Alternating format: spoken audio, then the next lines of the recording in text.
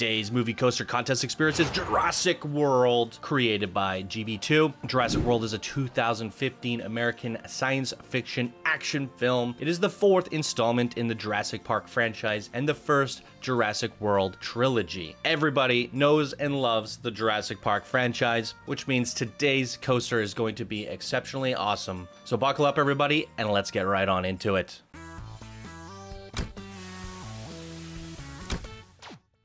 Heyo, my Planet Coaster friends! Johnny5 Alive here, and welcome back to another episode of Coaster Spotlight Movie Coaster Contest Edition. Today, we are going to be looking at Jurassic World, the ride created by GB2. And here they say, this coaster is slightly inspired by the Velocicoaster at Universal Orlando.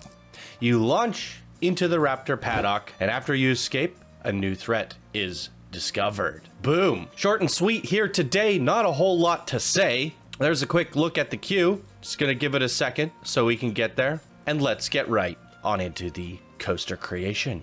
Ladies and gentlemen, boys and girls, here we are at the Jurassic World coaster. And it looks like it's in test mode, ready for us to take off here. I'm not sure if we're supposed to go night and day. They didn't really specify. Maybe we could just try a bit of both. Let's start off with daytime. Here's a look at the results if you want to see them. Anything that stands out to me here? Oh, it's taken off. Let's give that a quick pause and get right on it. I think we're gonna start off with a normal seat view. Let's go.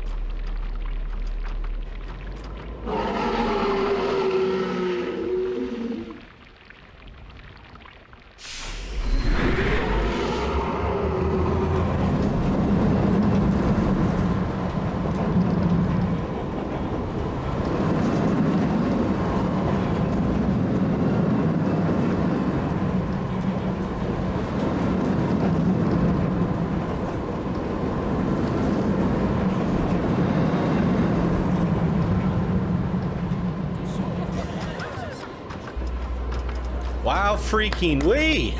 That's quite incredible. Let's check it out again at nighttime in track view. Maybe we get a smoother experience. Wow, that's a lot of blue. I like me some blue though. Might be a little overkill though. Let's check it out in track and we can get a feel for how smooth this coaster experience is.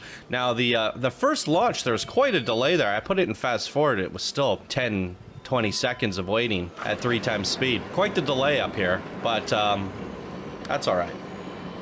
Love all these cages here. Wow, this is looking really cool at night. Look at that. Good job at the lighting.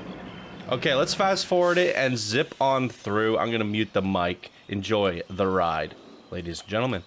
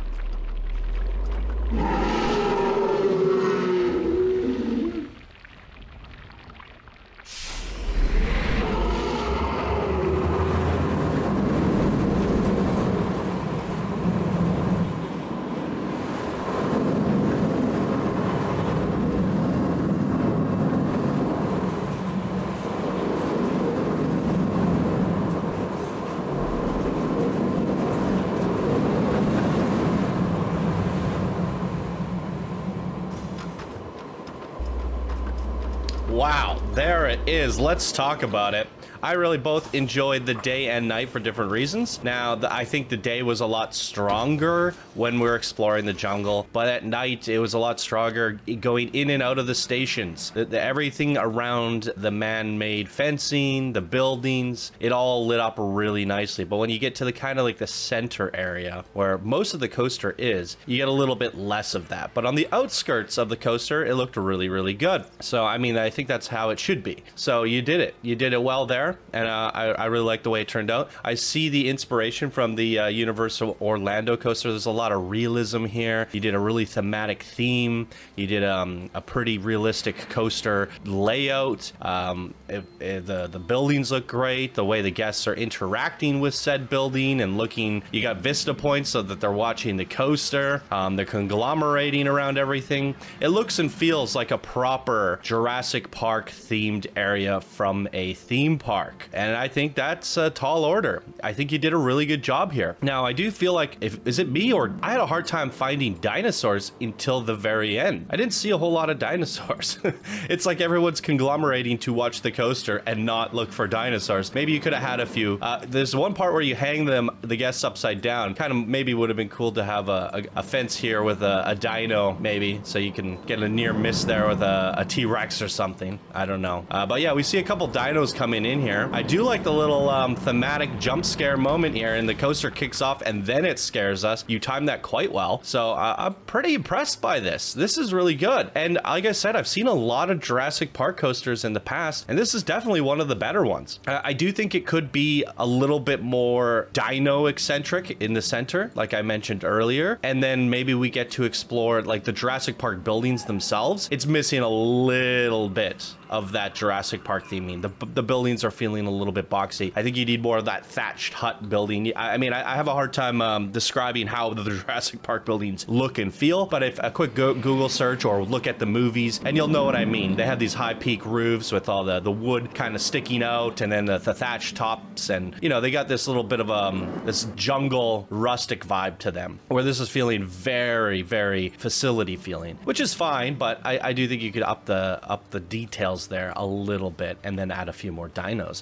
But I mean, almost there. I think it's really good. I love the layout of it all too. It's looking great. Like I said, it feels and looks like something that you would want to go visit in a theme park themed around Jurassic Park. That's it's going to be a top contender. We're only the 5th builder into this bracket. We're about halfway through. There's still a handful to go, but this is looking like one of the better ones for sure. GB2, really good job on Jurassic World. What did you guys think? Fire away in the comments. Do you agree with some of the points I made?